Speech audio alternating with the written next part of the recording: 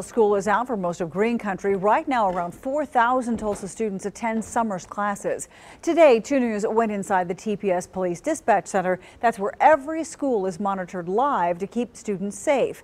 Campus police tell 2 News they spent this afternoon looking over safety procedures. Last year, every TPS officer went through active shooter training, and now they're undergoing renewal training. Going in depth now, companies across the U.S. are creating ways to protect children from bullets. For instance, a security blanket like this young man's putting on here. We first told you about the blanket last night on 2 News at 10.